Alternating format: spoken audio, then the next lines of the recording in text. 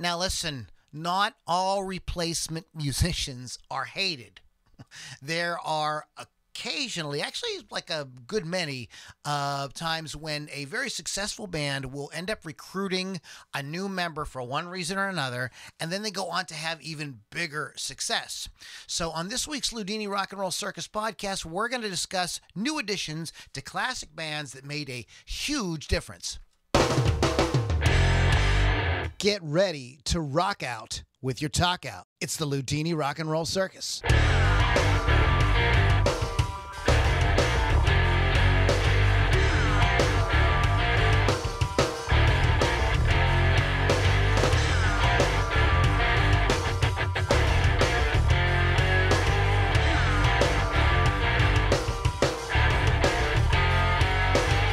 All right, everybody, moms and dads, boys and girls, children of all ages, the Loudini Rock and Roll Circus is back in town after a little bit of a hiatus. We are happy to be back here. And we've got the power trio this evening. We have Lily V6 from Rock Rage Radio. What's up? Say that again. What's up? Okay, and then we have Pittsburgh Kevin from Pittsburgh. What's up? I'm just messing with you guys. What's up, everybody? Excellent. So, welcome back, everyone. We're going to get into today's topic in a few minutes, but first, let's talk about let's do a little bit of housekeeping. You can find out more about the Loudini Rock and Roll Circus at loudinirockandrollcircus.com and loulombardimusic.com. Why do you want to check that out? There's a lot of cool things at loudinirockandrollcircus.com, including things like our YouTube archive, links to absolutely every place on the planet Earth, and some that are not on the planet Earth where you may be able to listen to the Loudini Rock and Roll Circus. Links to all kind of cool things, including things like Rock Rage Radio and places like that. We have really fun and cool merch. We will be getting Bonneville t-shirts in the store. Just kidding. But so yeah, check it out at loudinirockandrollcircus.com. Wolf's Customs, Chris Thunderwolf Dodson. Go there to get custom paint jobs, custom artwork, etc. done on your musical instrument. We're not just talking about, painting your guitar red or something like that. What they do is do absolutely eye-catching artwork on your musical instrument. And it just looks freaking cool, right? Mm-hmm. I mean, don't you want to? One of the most important things about a guitar, Kevin and I were talking about this the other day, is that you feel cool playing it. Mm-hmm. And something with cool artwork on it is going to feel like really cool. So if you want to feel cool, hence therefore be cool. So if you want to be cool, you want to go to wolfscustoms.online, talk to Chris Thunderwolf Dodson, Rock Rage Radio. Speaking of being really cool, Rock Rage Radio is this amazing app that you can download to go to rockrageradio.com, and it's totally free, has 24-hour, totally free, awesome music programming. It is done in a radio station format, so it's really cool to wow, I'm actually listening to a really cool, a rock station that doesn't suck. And you've got great shows like Hot Licks with Lily Six. You've got the Loudini Rock and Roll Circus, and many, many more. And it's free. And it's absolutely free. RockRageRadio.com. And I think, did I hit all the things? Our links? I think Rock Rage. Yeah. The Wolf's Customs. Sure. It's just, sorry, the mind addles, guys. But we have a fun show for you as always. Plus, in addition, I want to hit a couple of extra topics because I saw a couple of cool movies and I started that Beatles thing on Disney Plus. So there you go. We're gonna maybe talk about that a little bit later as well. So here we are back once again at the Loudini Rock and Roll Circus, and we are going to be getting into this right now. So we're going to start off with Lily as always. And Kevin and I will just kind of provide color commentary. Which color? I like chartreuse. You like green? Yes. For some reason. Okay. Alrighty. All right, there we go. There you go. I had to get that out. I felt better. You all right? That's good. It's all out of there. Saving it up for Friday night. It was stuck. It was just stuck, and it just stuck there. I just had to do a little wiggle. There it is. I got it again. You're gonna hurt yourself. So again. All right, guys. So let's go ahead and get into it. Who's the first band we want to decimate, destroy, make fun out of, mock incessantly? No. I'm actually gonna go with the Pretenders first. What were they pretending? A lot of things. Wow. American rock band formed in 78. The original band consisted of founder and main songwriter Chrissie Hynde, James Honeyman Scott, Pete Farndon, and Martin Chambers. After releasing 2 of the greatest rock albums of the New Wave era, the original Pretenders lineup underwent tragic events that would have permanently silenced most bands. I'm going to talk with a lisp tonight, apparently. Okay. In less than a year, the group lost founding members Honeyman Scott and Farndon to drug-related deaths. Chrissie Hynde was determined to soldier on. She recruited few friends. He was in the Foo Fighters. Right. Foo Friends. Not the Foo Fighters, the Foo Foo Fighters. The Foo Fighters. Yes, rock pile guitarist Billy Bremner and big country bassist Tony Butler to record the pop hit Back on the Chain Gang before forming a new version of the Pretenders with journeyman guitarist Robbie McIntosh and Malcolm Foster on bass in the lineup. In 1984, that version of the band released Learning to Crawl, which stands as one of the group's greatest works. So I think it sort of applies, but I wanted to get that one out of the way. Time the Avenger. Yeah. That is a great riff. Dun, dun, dun, dun, dun, dun, dun, dun. That's killer. So they had to. Chrissie felt they had to replace the ones that they lost, which in turn worked out. So for the band, yes. Well, yeah, and they did. They soldiered on and did like good music. Yeah, that's but just it. Both of those guys had serious drug problems. Yeah. And Chrissie was involved with the bass player in the very beginning of the Pretenders. And they had this kind of hot and heavy romance. And then I guess as they got on the road, it cooled off. It cooled off. Cooled and off like, quite a bit. I would imagine part of that is the temptations that go along with being on the road for both of them. Sure. Not just him or her, as well as the accessibility to substances, drugs. And a lot which of is just part of the culture. Yeah, it's just part of the culture. And some people are like, some people seem to be able to like chill on that, and some people they just go like drugs. I probably would be on that train. It's like diving into there's like a giant bag of cocaine that you're swimming diving into. And that's why I read the Bible on the road. That's where you kept your weed. Yeah, keep myself planted. I hate you. Is that a pun? Planted? Weed? Haha. I didn't make the connection. Thanks, Mrs. Obvious. You're welcome. Okay, and I wanted to take a quick look at to get my mind around something real quick. You want to take a quick look at something? I got something for you to look at. Look over here. I don't know what this is, man. Right Is anybody else here. having an issue with Chrome, like not wanting to let you go to like the normal sites you always go to? Chrome. I haven't had an issue with Chrome, but I don't use it that often. So. Chroma. I only use it at work. Shite. Give me the I'm kind of embarrassed to say this but I can't look it up. I'm drawing a blank. The bass player, James Honeyman Scott and who?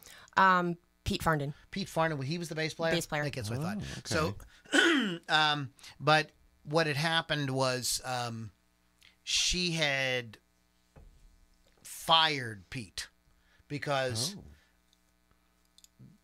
they broke up, and like if this happens, your feelings are hurt. And you got to get on stage and play be his with music. you have to still work with the person. Just work with this person, Right. Especially in a situation like in a rock band where there's like a lot of high emotions going on. Anyways, and so he began being like playing like really drunk, turning his bass the whole way up and refusing to turn down, like being louder than everybody. What's wrong with that? There's nothing wrong with that, is there? Passive aggressive. Not if you're on stage. Not if you're Geddy Lee. There's no problem at all. Yeah. However, or Chris regular Squire band. or one of those. Yeah. But not Pete.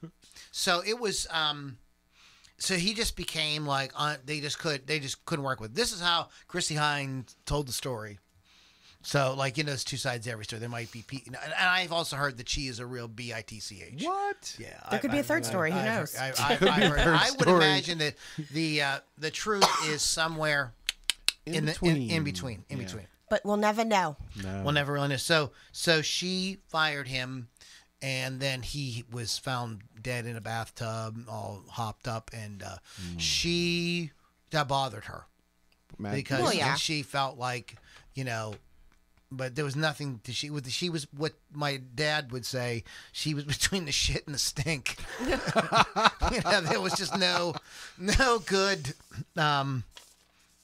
there was no good solution there. I'm gonna, not only did I break this guy's heart, now I've got to fire him from the band, and then he goes and fucking dies. Like, that's got to be like, oh man, what the fuck? If I may, in a related note here, Shit in the Stink T-shirts will be available. Pittsburgh Kevin's our new marketing guy. Yeah. Between the shit and the stink. Mm-hmm. That's going to be the name of my next album. Between the shit and the stink. Mm-hmm. Martin Chambers, though, hey, he's a trooper. He hung in there and continued as the drummer for like forever. And apparently learned his lesson regarding drugs and stuff. Yes, good. Good. Learned from other people's mistakes, etc.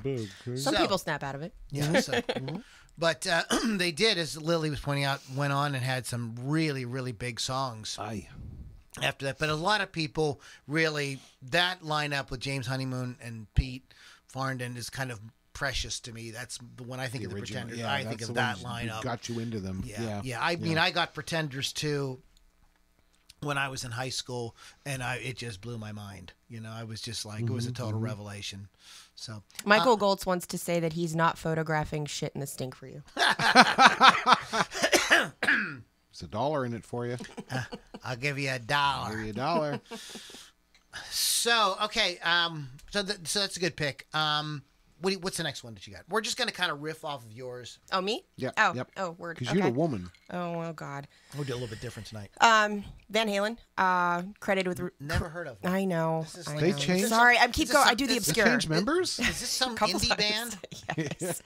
Credited with restoring hard rock to the forefront of the music scene, Van Halen was known for its energetic live shows and for its virtuosic talent of its lead guitarist, Eddie Van Halen. From 74 to 85... Van Halen consisted of Eddie Van Halen, Eddie's brother drummer Alex Van Halen, vocalist David Lee Roth, and bassist vocalist Michael Anthony.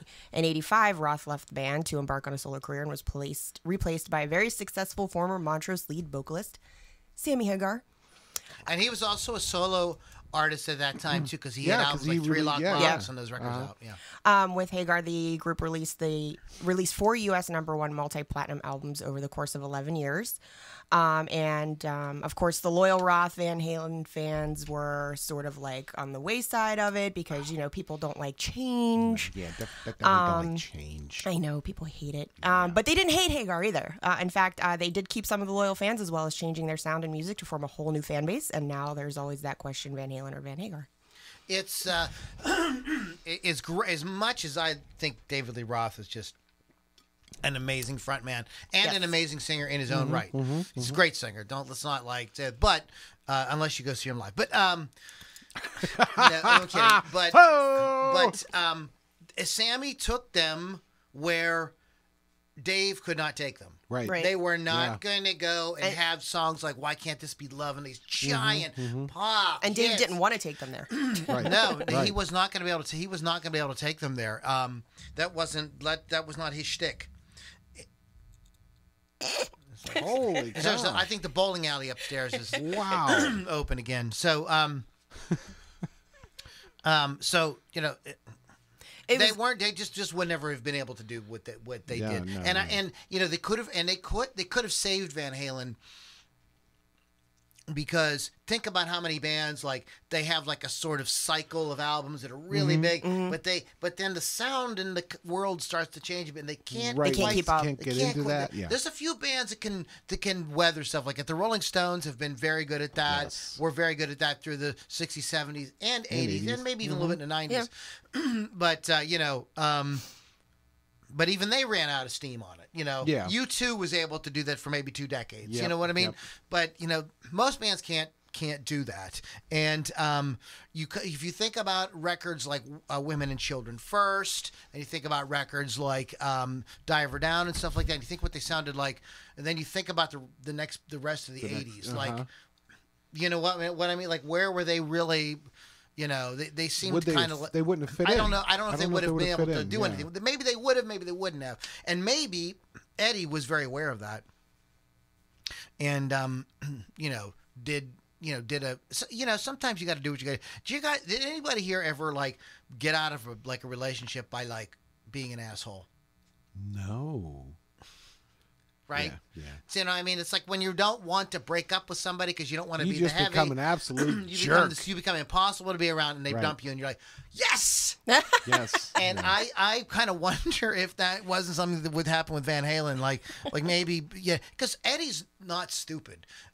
He knows what sounds good. He knows what works, and he knew what he wanted to do musically. I mean, I think the album 1984 is a sort of testament to kind of like where his head was, you know, with songs like I'll Wait and working with people like Michael McDonald and stuff like that. And Jump, of course. Yes, yes. Hey, let me ask you something real quick, because I brought this up at work today, and I couldn't remember the vocalist's name. Who was the female vocalist that they considered? Patti Smith. Yeah, Patty that's Smith. it. Thank you. Yeah, they could not remember who Now it this was after Sammy Hagar had left. Yeah, yeah. But in any case, no, that was not after Sammy. I apologize. That was after Dave. left. Yeah, I it was apologize. after You're Dave. right. Yeah, You're right. 'cause, Eddie kicked around an idea of doing an album with like there'd be different singers. Right, You know, right. Slash had did a couple records. Yes, Like uh-huh. Tony Iommi did a record like that. And that would have been really fun. Incidentally, he wrote Right Now for Joe Cocker. Oh, interesting. That was the song. Okay. That was what All he right. had. And if you listen to Sammy's voice, you got like, I can I hear can a little hear it Joe happening. Cocker Yeah, kind of going on there. But that song is really high. I mean, that song is so freaking high. In any case, so that Sammy was able to take them somewhere that Dave, I don't think Dave probably couldn't have taken them. Couldn't have taken exactly. them. And they were able to have a whole like brand new thing and retain a lot. Because Sammy, it wasn't like they hired Lawrence Welk. You know, they hired a guy who was a rock and roll rock. He was in a super heavy rock band from the 70s, Montrose, and his solo stuff was rock and roll. And he was stuff. a songwriter. Yeah. And, oh yeah. For me, it went from party to serious with the band. Oh my! No more messing I around. don't know. I mean, they've got songs like "Spanked," which is about getting shit-faced. They've got some, that's a Sammy Hagar Wait, song. shit-faced? Good Enough, that's about getting Spanked. down and dirty. So I know. I mean, there's still the party songs, but it got just a little more serious with all the love. the love. Well, they did Well, some love so, songs. well, Yeah. yeah. So far we have talked about Van Halen And the Pretenders. and the The Pretenders. Pretenders. The Pretenders. That was like you came out strong, Lily, with the Pretenders. Yeah. Okay. Yeah. And you threw me because I wasn't expecting you to about come out with the Pretenders, but that was I gotta Yeah, hand it to that you. was- Oh, Like you're some of welcome. these are super obvious. We're gonna talk about. I think we're gonna talk about Iron Maiden, AC/DC, right? Sure. Yes. We have to talk about them. Sure. There's some that are like very, boy, very to obvious. But start the out with the Pretenders is like, Oh. nice move there. Nice Lily. I move. see what you did there. Nice. I see what you did there. Well, I'm glad you Exactly. enjoyed that one. Yeah. No. So thanks for doing that. If we got anybody watching, you want to say? We do have Michael Goltz watching for sure. Hi, He's Mike. got a lot to say today. He stopped listening to Comfortably Numb on repeat on Sirius just to listen to Lou's podcast. Thank you. And you know how important you are if he stops listening to that. Thank you. Wolf and Raven are watching. Carrie Livingstone is welcoming us back. Hey, Carrie. Todd Kane says, I'm fucking here. Hey, Todd. Thank you. Hey, Todd I'm sent me- fucking here. Todd sent me a really nice message last week. Thank you. I appreciate it. And that's all who's watching right now that I can see. I For those appreciate who you are talking. guys. Thank you. Look at that. So let's get in. So what are we going to go over next? We're just going to go ahead and talk about Iron Maiden so I can get Bruce Dickinson out of the way. Do it. Iron Maiden. Iron Maiden. Hold on. Anyway, beginning back in 75, Iron Maiden have certainly put in the hard yards in order to be considered one of the most influential and most revered heavy metal groups of all time. I don't know why you're doing that. Wow. However, it seems their success has been largely dependent on the presence of singer Bruce Dickinson. Get that dick. I did. After releasing 2 albums in the early 80s with the original singer Paul Di'Anno, they gave him the boot. By 81, Di'Anno was demonstrating increasingly self-destructive behavior, drug usage, of course, and Di'Anno says it wasn't just that I was snorting a bit of coke, though I was just going for it nonstop, 24 hours a day, every day. Yes, the pool of coke. The band had Diving, and that's what the sound was. That was Lily diving there into a it is. giant bowl of Coke. free fall, swan dive. The band had commitments piling up that went on for months. Lily doesn't do cocaine. That was a joke. I don't do. I drink. Disclaimer. He couldn't see his way to the end of doing the drugs and getting all the things the band needed to do together. He knew he'd never last the whole tour. It was too much. With his performance waning, Di'Anno was immediately dismissed following the Killer World Tour, at which point the band had already selected his replacement. After a meeting with Rod Smallwood at the Reading Festival, Bruce Dickinson... She said Smallwood. I did. Previously of Samson, auditioned for Iron Maiden in September 81 and was immediately hired. Why not listen to that voice? Oh my gosh. His first release with the group was The Number of the Beast, widely regarded as one of the best heavy metal albums of all time. Or heavy metal. Yes. After a 12-year stint, though, Dickinson left the group only to be replaced by Blaze Finnegan. Finnegan's 2 years in the group resulted in 2 albums. I cannot tell you anything of that. Neither could I. Often touted as the group's worst. I actually know more Paul Di'Anno's music than I do that. Absolutely. Yeah. After being told to take a hike, they re-recruited Dickinson and haven't let him go since, and that is the best move ever. I mean, come on. I mean, Iron Maiden without Bruce Dickinson. Come on. Come on. That's like It's Kraft not real. macaroni and cheese without the cheese. It's not real Right. life. It's like, come on. What do you even do? It's like, come on. What's no. this crap? It's like, just It don't. would be crap macaroni and Poop. They're just going out playing their hits. They're not trying to put out any Right. new music. But Iron Maiden really wasn't done No. at that point. They were like still like trying to put out music. to stir up. So like, just calm down. I mean, Jeff Tate, maybe That's dips close. his toes, and the dude from Dream Theater sometimes can get into a little bit of that territory. But I mean, Bruce is in a class all by himself. There's like he's in the Bruce Dickinson category. There's nobody else that does what he does. That's it. Yeah. So it's just like, what kind of music do you sing, Bruce? I sing Bruce Dickinson music. Oh, okay. That's the only music I do. I tried to learn, other music, but I couldn't sing Ronnie James Dio music. I can only do Bruce Dickinson. He has tried to do other stuff, and it just does not sound right. There is a record that I've heard once in a while, like Jim Florentine. He has a great show on. I shouldn't be plugging other people's stuff, but I fucking love Florentine's show on Ozzy great. Boneyard, and it's called Metal Midgets. And Hello! it's exactly like that. Oh boy. But he will play like stuff you just never hear, and he's played occasionally stuff from that, and it sounds so like out of place. It doesn't work for me. It just he doesn't sound, and it's like the song. I think that the songs are good. Like I'm like, that's a cool song, but like It's not- like there'd be a great song for like Mitch Malloy or somebody like that to sing. It's got that more rock and roll kind of thing. His thing is like The Bruce melodic, that doesn't work. with that. operatic. Yeah, wonderfulness. A lot of It's not operatic. It's just he's really heavy on the way he does his Well, yeah. vibrato. But that's just he's, how I hear that it. classical training kind of thing going on. And there's just no way.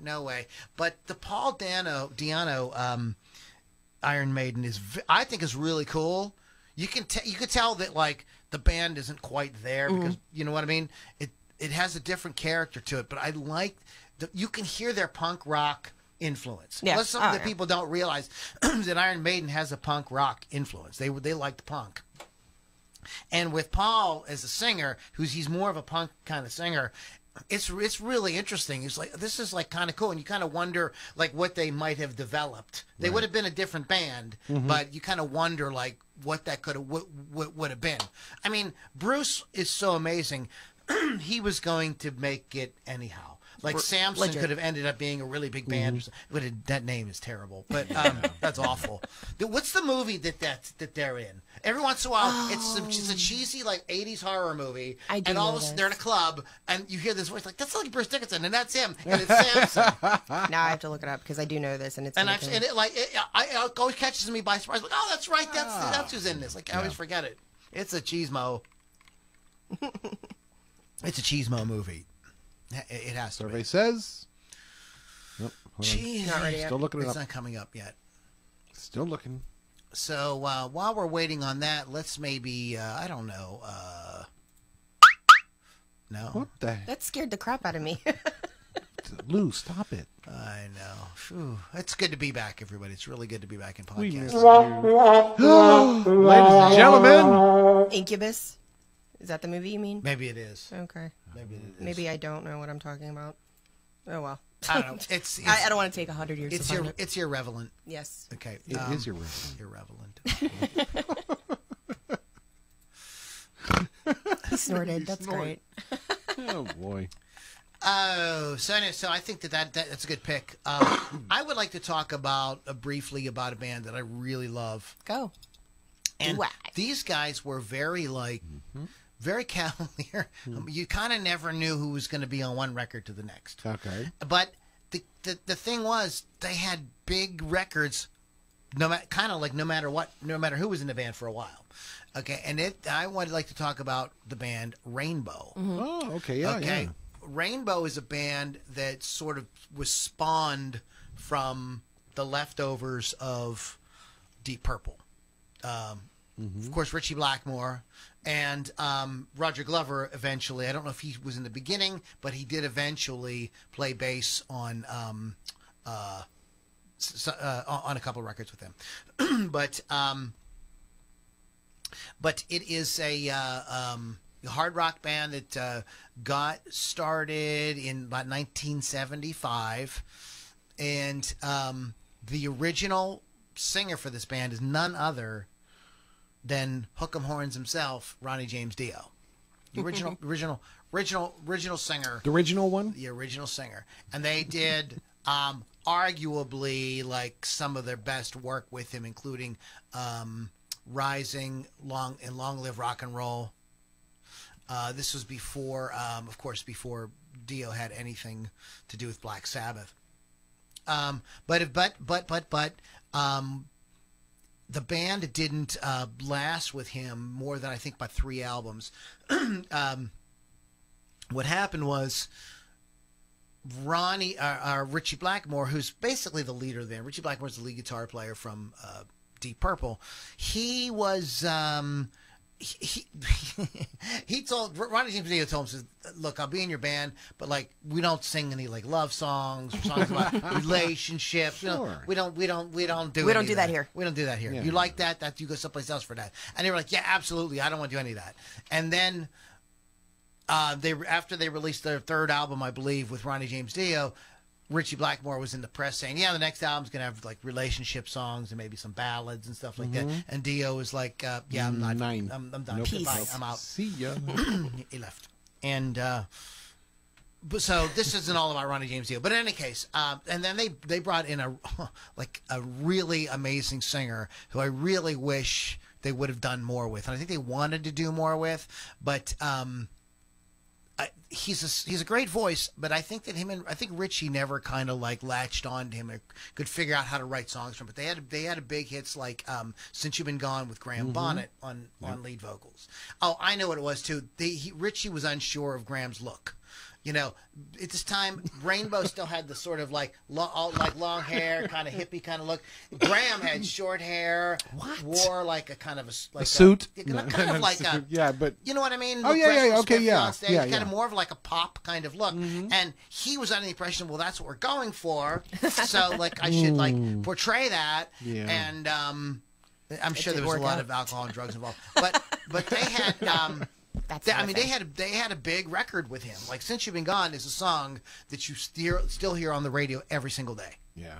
You know, just like "Man on the Silver Mountain," which was a Dio song that Rainbow did with them. You hear that about every single day. Okay, so then what happened? Then Lou, tell me. they bring in this guy who has worked with everybody, including Yngwie, Lily, Joe Lynn Turner, Yes. and they had even bigger songs when they got on MTV. It was a whole thing. They were really able to kind of, and so he just kept on. Ritchie Blackmore just kept on like evolving the band, and as the band evolved, he realized it had to have a different like face, a different persona, like in front of it. Which, if you think about it, it's kind of pretty fucking brilliant. It's like a pretty Brilliant! And it's pretty, and they were really, they had big records. They, it's not like, they got a singer, we don't like this guy, and turn the radio off. No, big records, big records. So I think that you could definitely put Rainbow on a list like this because just what they were able to, what basically Ritchie Blackmore was able to accomplish with his accomplices. No matter who his accomplice was, it worked. He was able to do it. I mean, it's pretty freaking amazing. And Richie's an amazing guitar player, and there has been rumors that Rainbow is going to do something, but we shall see. We shall see. What do you got, Lily V6? I got Pantera. Penn and Teller. Not Penn and Teller. Not Penn and Teller. I would like to see them. Penn and Teller Terra. Yes. Wow, that would be interesting. Panera. Pantera bread. Delicious. I say that all the time. So do I. Every time I go, Pantera bread. Wow, that sounds like me. I'm scared. It's terrifying. Unbeknownst to most lovers of metal, Pantera began life as a glam metal band, and if you have heard some of their stuff, they sounded like they were going to be like Poison.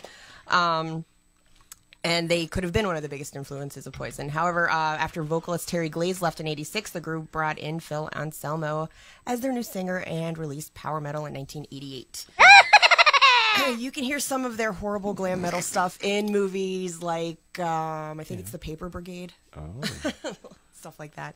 The addition of Anselmo led to the group beefing up their sound, and their second album with him, 1990's Cowboys from Hell, brought Pantera to the spotlight. Of course. The album popularized the groove metal genre, while in 1992 follow-up, Vulgar Display of Power, which we've talked about on the show many times, achieved an even heavier sound. Far Beyond Driven debuted at #1 on the Billboard 200. Yes, after these increasingly successful albums, 2003 saw the breakup of Pantera, and 2004 saw the murder of guitarist Dimebag Daryl. I thought Damage Plan was a good band, by the way. They were. I think it's a cool band. Yeah. Anselmo is these days the vocalist of a band called Down, but he's not quite hit the heights that he did with Pantera again. He gave them the start to their signature sound that we know today, and was part of their best-known lineup. So, yes. I'm glad they changed from glam metal, because I don't think it would have worked out so well. No. They were known as, like, they were so their glam metal band on movies was called the Green Mummies. But they were Pantera. But they called themselves the Green Mummies. Huh. Because when I looked them up, when you look up the Green Mummies, you're like, wait a minute. Wait a This is second. Pantera. Hold on now. I like the band Down. I bought the first album. I have it somewhere on CD.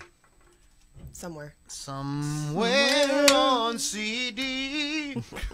I have Down syndrome. That's what they should have called. They should have called their next album Syndrome. Wow. Nice. Fired. Wow. Sir. And they from New Orleans. Sludge metal and southern rock, stoner metal. Like southern metal, like these guys. I really like the band that that Zakk Wylde formed in between like the two Ozzy albums that he did, called Pride and Glory. Oh yeah. And Down definitely is like kind of in that kind of vein. You know, Corrosion of Conformity kind of works in there as well. But if you haven't heard a Down record, you should check them out. You know, it's I'm down with that. Super heavy, sludgy. Rock and roll, you know, cool riffs. Sabbath. I mean, basically, you know, when you go back and you listen to, the Sabbath, first albums, those songs that are like super heavy and slow. I mean, like they were kind of inventing sludge right there, or doom.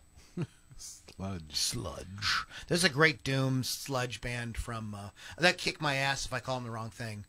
Don't do it. If I call them doom or sludge, if I say that they're sludge, actually doom, or if I say they're right. You know, they're actually sludge. Oh, Molasses Barge are really good. Oh, I love them. This is a really good band. I play them on my show. Kevin, you got to see this guy's guitar rig. Yeah. It's like stupid. Is he stupid? I mean stupid in like the best, the good way. He's playing some whacked out guitar. I can't remember what kind of guitar he's playing, but he's playing like an old like Selmer amp. Well, and he's got pedals on the floor, and they're probably $30 there. You know what I mean? Just like, and he's like, told me, I just play whatever I like. I don't care what what it looks like or what the cost is. And man, like, dude, his sound was like insane. I was like, what the fuck sound are you making? It was insane. And it was like no like trickery. It was just him playing. You know. Yeah. Well, they just played their last show ever. Oh, bummer. Yeah, at Kativo. Anyways, guys, if go check them out. They've got tracks on Spotify and stuff, but it's nice, big and heavy, sludgy, doomy, doomy, sludgy. Doomy sludgy, baby. Oh my God. Baby, do me a sludgy, man. Shaka-doomy. I like my sludgy shaking, not stirred. My whole brain just hurts sometimes. Wow. So I'm in I rare love you guys, form. I've but- been off. I didn't think I could do this. You know what I mean? I didn't. This think just that, comes naturally, like Yeah, right so away. it, And then guess what? acting like Back an idiot. in the Yeah. saddle. You're back in the saddle again. It's the easiest thing to do is act like a moron. Yeah, you see, it comes so Unless naturally. you try too hard to do it. So, yeah. so so there's we got a whole bunch. What do you got next? Lily? AC/DC. Never heard of them. I know. Not a fan. All the bands you Is that a haven't heard new of. band? No. Ha! AC/DC's fame both here and abroad is legendary. From the early days as a costume-wearing glam rock group, they were destined for greatness, with everyone except Angus Young dropping the costume angle due to the Skyhooks doing the same thing, which was another band. The group kicked out singer Dave Evans and brought in Bon Scott. Their career with Scott lasted 6 years, and produced legendary songs like Highway to Hell, TNT, and It's a Long Way to the Top, which we all know, all the songs. And then sadly, Bon Scott died from alcohol poisoning in 1980, and the group recruited Brian Johnson as their new singer. Returning with Back in Black the same year, the group saw phenomenal success to the point where it is still the second best-selling album of all time, and they are still making records. Yeah, they are. Because they just released one, what was it, 2 years ago? A year ago now? I can't remember. Yeah. But that's one of the bands that really... It's a pretty good record. It's Oh, it's amazing. It's not bad. Yeah, it's pretty good. AC/DC. The thing with AC/DC is they have not changed their sound the entire time they have been together, and doesn't get it old. works. Yeah, it doesn't get old. People love it. Yeah. So even with the two lead singer lineup changes, and we are not going to count that other guy. They've been super successful. So even with Brian Johnson, and we're not going to talk about the guy from the GNR. Blues-driven, guitar-based rock and roll, and that's why it does. That's why. Yeah, they And they're nice boys. They are nice boys. I've seen them once. I'm still deaf from that night. What, 15 years ago or whatever. I saw them in Miami. That was awesome.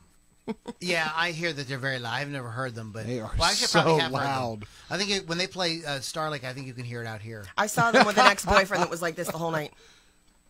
Yo, fuck that fucker. I'm like, Sorry, I seriously? said it. Go away. Yeah. Just leave. I'll see you after the show. Trying to find the Mr. Goodbar. no, there's a third young brother, and he did something, and I'm trying to find. Did he? I'm Oh, not, brother. Yeah. Oh, yeah. He was older than them, yeah, he right? was an older guy, and he worked Yeah. with them as like a producer or Yeah. something. And I was trying to pull up his information here, and I just I couldn't. Chrome. Chrome. Anyway, so we're gonna just kind of get off of that. But yeah, of course. I mean, they had, and what's so interesting is they did that they did Highway to Hell, which is with the first time they worked with Mutt Lange, and they were really excited with the kind of sound and everything they were going to, and then that happened. And they were really didn't know what they were going to do, but they had known Brian. He was like a kind of a guy that they had known, and so he came in, and then they do Back in Black, which is really so you hear the sort of beginnings of that on Highway to Hell, and then Back in Black is they refined it, Right, You know what I mean? right. They really totally honed it, and then of course they did from there on for those about to rock on all those great records. Brian has both these guys have very distinctive voices. Yes. For sure. In the same vein, in the same way that Bruce Dickinson has a very distinctive voice. You know him instantly. You know Bon Scott instantly.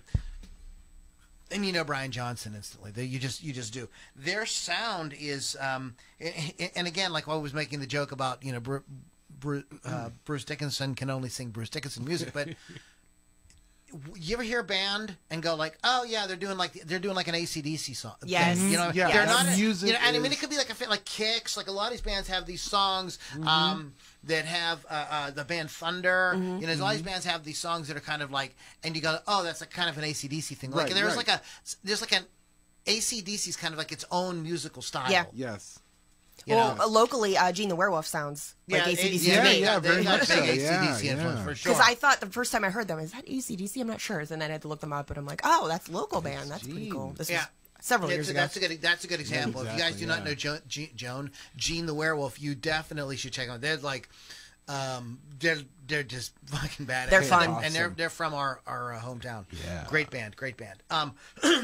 But AC/DC did just have that, and it's somehow what I think. I think Malcolm wrote a lot of the riffs. I'm sure Angus does too, but they seem to have, like Led Zeppelin and Van Halen had certain approaches to riffs. Like Jimmy Page was doing stuff like with the blues scale, like kind of on the low strings, and that's how we come up with that. And then like Eddie did his thing with like a lot of like open string things. So in other words, these are riffs are kind of like single string kind of ideas that, single note ideas, whereas Angus and Malcolm, their riffs are chords. They do these things with the chords. The way they move the chords around in a rhythmic way is the riff, which is really cool. Very cool. Yeah. Really, really cool. And it's cool when somebody can do that. There is an example of a song by, there's a song by Tom Petty, of all people, that has that chord riff thing in it, but but it does not sound like AC/DC, and it's free falling. Go back and listen to what the riff is. It's just it's 3 chords changes. But it's that same type. It's that same approach of let's make a riff out of the chords, just minus the distortion. But now I think about it, you're absolutely right. But it's kind of a different kind of song. But he uses that same concept. But AC/DC has this syncopated things, while the drums the whole time are really giving you the 4 on the floor. So that's what makes it gives it that awesome groove.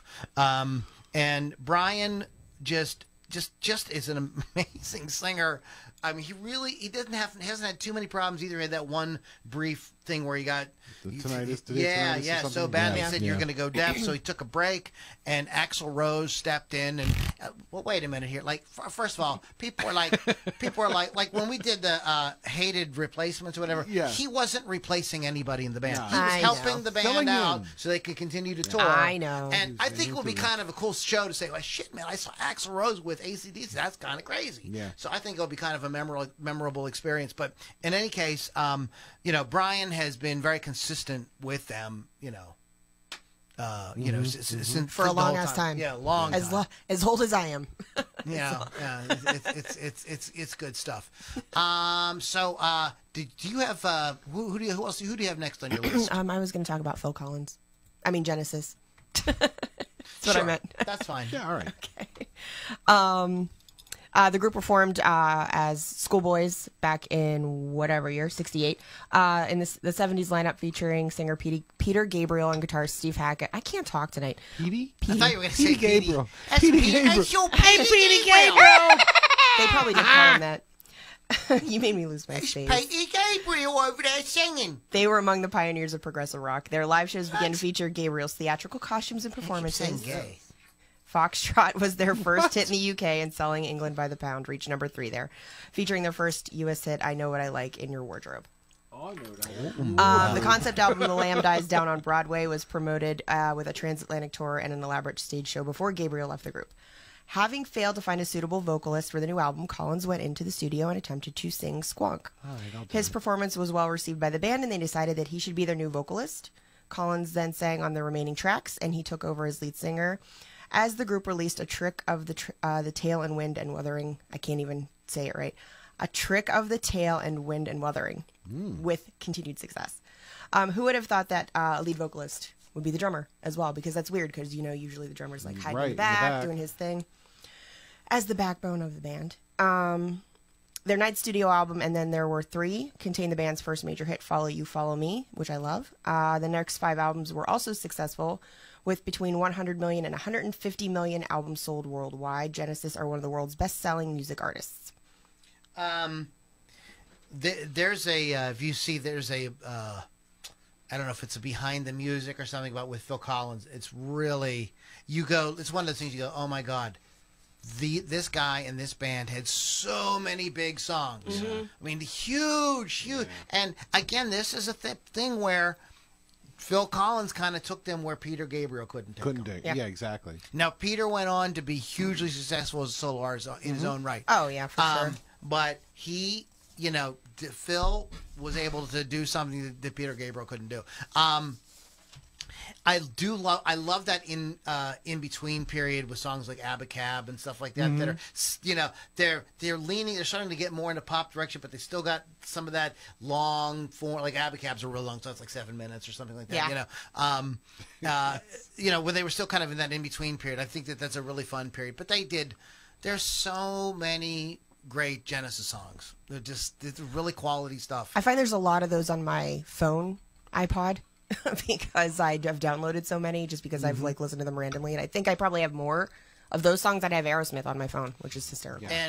And then of course Phil Collins goes on to have a giant solo career, but never leaves Genesis. Then Genesis will get back together. Yeah, that's the Genesis album. I want to do something. Yeah, let's do it. They were never pissy about it, because Mike Rutherford went and did Mike and the Mechanics with the dude from Paul Carrack from Squeeze. And they had a big record.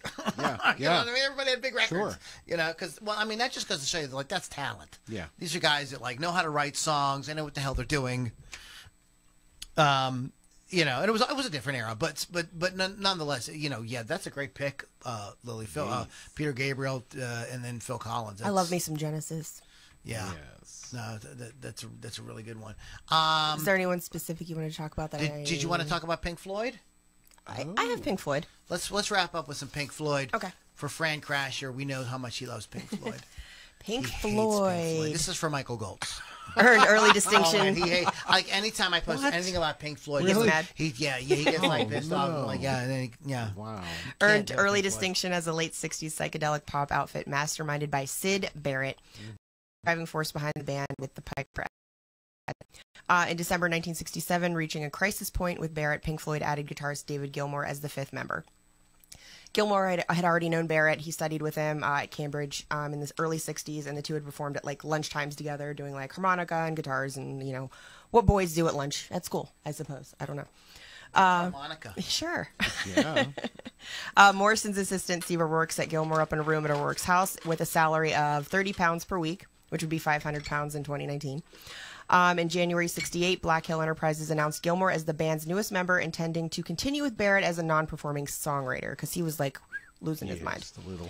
According to Jenner, the group planned that Gilmour would cover for Barrett's eccentricities. When this proved unworkable, it was decided that Barrett would just write material.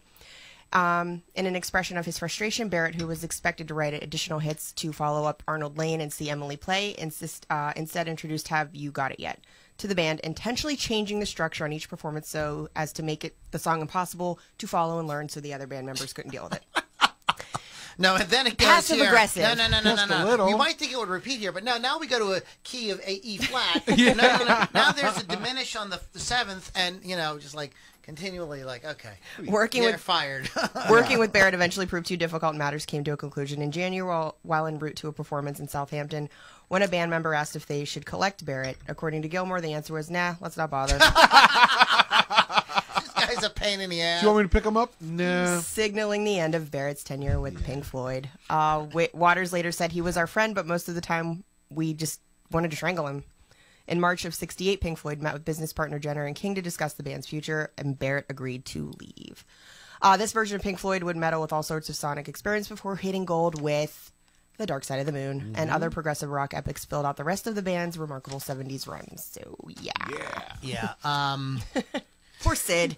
Sid's sitting there on his couch waiting for the limo. He's still waiting. The fuck are He you might guys? be. No. Yeah, he might. He's watching Emily play. It's such a crazy story. Every time I think of Syd Barrett, I think about that line from A Day in the Life. He blew his mind out in a car. Yeah, basically. This is a guy that just he was out there, and then drugs, helped him get really out there. Mm-hmm. Yeah, He lost. The other guy like that was Peter Green. Yeah, which made me think of, we could have talked about Fleetwood Mac. Easy. Yeah. Those guys had multiple. There's the Peter Green Fleetwood Mac. There's the Bob Welsh, Fleetwood Mac, but they had a big record, and then of course the Buckingham Nicks stuff. Isn't it interesting that every time they get rid of Lindsey Buckingham, they can't do shit? No matter who they Isn't that something? You know, they got Mike Campbell in the band. Mike Campbell, and he's good, but they have to bring another guitar player in because Mike can't play all the stuff. Yeah. Every time they do that, when they did that in the they did that for a brief period in the 80s. Yeah, and you know what? They needed 2 guitar players. Every time they got to get 2 guitar players because nobody can handle him. Because he's a freaking monster. Yeah. I mean, that should tell you everything about what a guitar player Lindsey Buckingham is. Yep. If he leaves the band, you have to get 2 guys because it's not going to work. But in any case, so Fleetwood Mac would have been another one. Pink Floyd, what can I say? I mean, they definitely would never have been like comfortably numb and all that stuff with Syd Barrett. That he was he was lost in space. Yeah, he would never. So this turned into they were able to go into the next phase without him. Minus his craziness. But yeah, guys, very cool stuff. Any more comments before I move on to the last couple things I want to go over? Michael Goltz. Sid frying his mind is what made Pink Floyd the band they were in the 70s. Most everything Pink Floyd did after Gilmour joined the band is basically Waters dealing with the loss of his friend. Right. And that's a good point. Yeah, thank you for adding that, Mike. You're absolutely right. Absolutely right. That was like big on their minds. Oh, Bon Scott Rules by Todd Kane. Tracy Sampson's watching. Cool. And there's some relationship stuff that I'm not reading. Okay. Metallica fired Dave Mustaine before they were even famous. Yeah, I had them on there too, but that was a very small section. Well, I mean, you think too, the Rolling Stones, bringing Ronnie Wood in, So there's times where that, you just got to make a change, and it works really, really well because you trust your instincts and stuff like that. So a couple of things here real quick. Go to LoudiniRockandRollCircus.com. Go to wolfscustoms.online and go to rockrageradio.com and download the app. Do all those things. All the things. Every single one. I'm going to hold my breath until you do. No, I'm not going to do that. Yeah. So maybe not. Speaking of the Beatles, they're and I don't know if anybody out there in podcast land has watched this yet. It's long. It's like 6 hours. It's a 3-part series on Disney Plus. And it is it's basically kind of like the last or one of the last things the Beatles like really ever did. And they had something like 3 weeks to write 14 songs, record them, and go play a gig playing all these new songs. Right. And this is them in the studio working, trying to write these songs. And the little conversations, Peter Jackson really should get an Academy Award for this because he went and remastered all this, digitized all when you look at the video, it's not grainy. It looks like it was shot yesterday. I was wondering how it would look. Yeah. Now, it looks amazing. Is it color or black and white? Oh, it's a color. And is it really? It is like it's like high definition. It's like insane. Wow. And you can see the hairs right up John Lennon's nose. But wow, magic. There's just all these magic moments of these songs, and you hear them kind of just noodling around. That's the long and winding road. Exactly right. Like, and he's just like, dun, dun. No, and he's changing. No, that's not the right chord. Oh, there it is. And then it's like the long and winding road. You're like, what? Yeah. And that's that's what these guys did. It was their day job, was to go into the studio and write songs. Yeah. So you got to, and here's the real kick in the pants. None of them were 30. Oh boy. Whoa. George Harrison was 26 years old when the Beatles broke up. Holy cow. I mean, that's insane. That's what like monster musicians these guys were. Also, you start to realize what a great piano player both Paul McCartney is and John Lennon. Both really good. They both there's both the segments of them sitting down at the piano writing stuff, and it's just absolutely amazing. There is tons and tons of goofing off. Like singing songs and stupid voices, and like these guys have so much musical knowledge because they had played in clubs. They had to play all kind of songs and everything. And they just would burst into like, some folky, skiffly kind of thing, and then they'd play, just give me that rock and roll, Right. and they would just like just to kind of blow off steam. And the whole time they're coming up with stuff, and it's all very intimate. And then it builds as they go, because they start complaining about the sound. They're like, "This sucks. Can we get better microphones?" And they pretty soon they bring a PA system in. And it's bigger and bigger and bigger. But I've only seen the first episode. It's very long. It is also primarily for music nerds. So if you're a music nerd like we are, or a Beatles lover, maybe, or a Beatles lover, like you're gonna be like really, you're gonna be like just really fascinated with it. You can kind of like. It's so dense that like you can kind of watch some of it, kind of half watching it, and like I was changing strings on guitars and everything while I had it on, because it isn't like a hardcore like narrative. It's literally like the camera's on and you're just kind of, it's like a kind of voyeuristic kind of thing. You're kind of just like eavesdropping, while they're doing their thing and just kind of spying on what they're doing. It's very, very cool. Yoko Ono is in it. Linda is Linda in it too? She's in it. She's not married to Paul yet. She's their photographer, and she's in there taking pictures and stuff like that. Yoko is very well behaved at this point the whole time. There is a really funny scene at the end, and I this is spoiler alert, but I think this is knowledge. Everybody knows that like all of them may quit the band at one point or another. Right. And this was George Harrison's turn. Is that when he just he got pissed it was off. very civil, wasn't it? Yeah. It was like, fuck you guys. It was just like, I'm leaving. Yeah. that was it. Like, has George left? Yeah.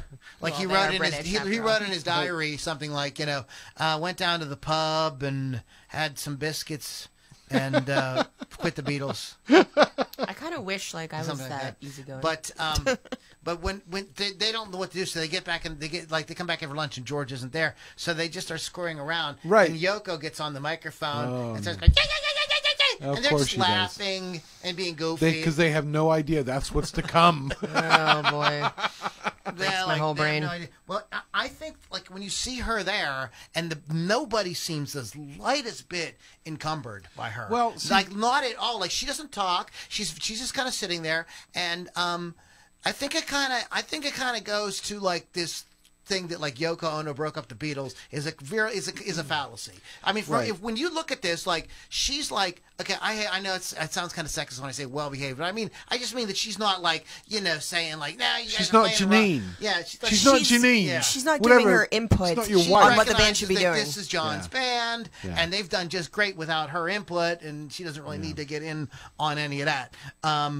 Well, there was I listened to some interviews with Paul regarding this series, and he was really worried that it would come off that he broke up the band. And Peter Jackson's like, let me just go through it, and after it was all done, Pete texted him and said, I think you're going to be really happy with it. And Paul was. He goes, no, it was just four blokes having a good time, and he was very pleased with it. Well, I mean, that's the thing you see, other than. Like, and especially when George Harrison quits, it isn't even like a big thing, and you're kind of like, well, what?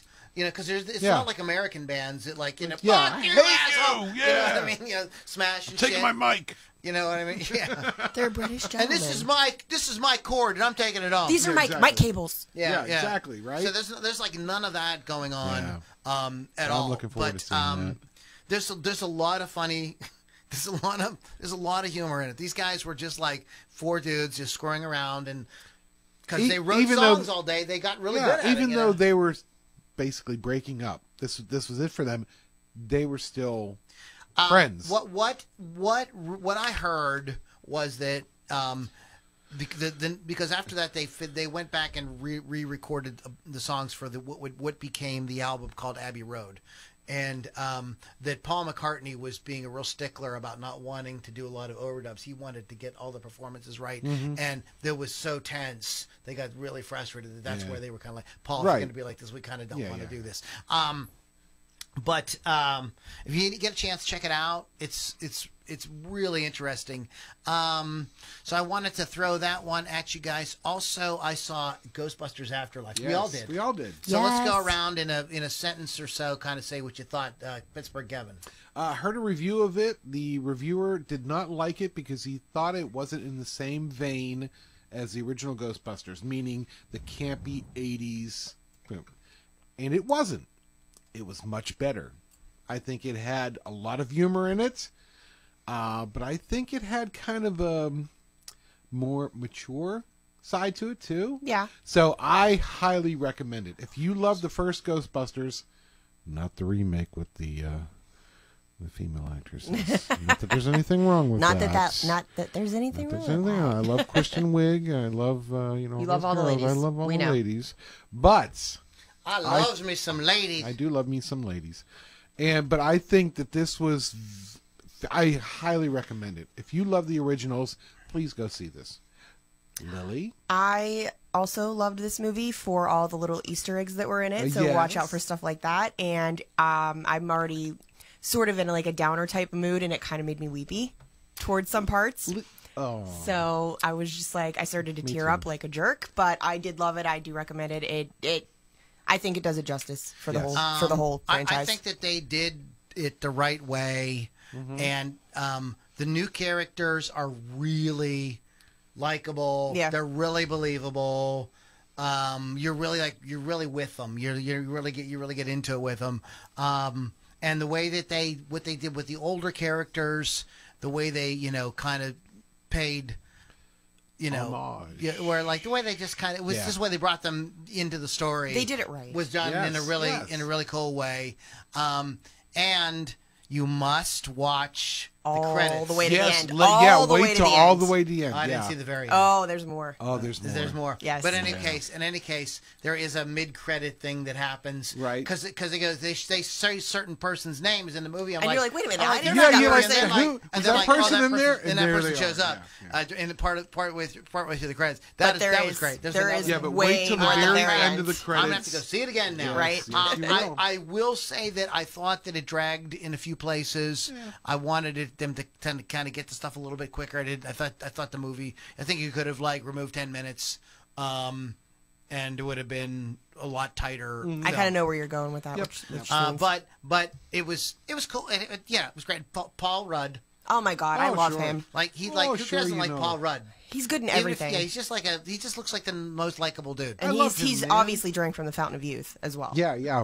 What is he, like 75 years old now? He still looks like he's 26? Seems like it. Yeah. I mean, I remember him in Clueless. Hello. Oh my gosh, that's right. 110 years ago. Wow. Oh my God. So let's just get a quick look here. Happy birthday to the speaking of guys that invented their own style, and people call it their style. Merle Travis. Happy birthday to Merle Travis. There you go. There is a thing. He invented Travis picking, which you study as a guitar player, especially if you play country or bluegrass. It's called Travis picking. And actually, anytime anybody refers to playing with the pick and the fingers simultaneously, a lot of people refer to it just as Travis picking. Blues, like Godfather of British blues, John Mayall was born in 1933. It feels so good today. You know why? Why is that? Because it's Chuck Mangione's birthday. Oh my god. Yeah, there we go. Denny Doherty from the Mamas and the Papas. Wow. Twink was born this day in 1944. Who? Twink. The Pink Fairies. Punk. Oh, okay. Ronnie Montrose. We mentioned Ronnie Montrose. Oh, wow. Was born this day in 1947. Wow. Yeah. And Jennifer Batten, who played with Michael Jackson. For many years, was born this day in 1957. It was a long ass time ago. Okay. Yeah. Okay. Anybody else we need to really talk about here? No. Nope. Yeah, I'll teach him. I'm sorry. Also, it's basically my 40th birthday in a month, so you guys can send gifts, money, Start alcohol. sending the gifts now. Yeah.